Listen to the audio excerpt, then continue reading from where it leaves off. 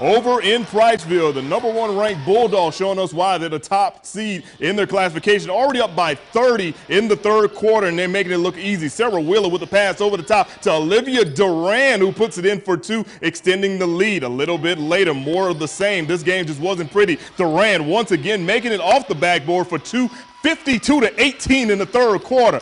All right, here we go more. It's Skylar Benson getting in on the action. She scores right here. Priceville cruises 67-34. They advance to the regional semifinals.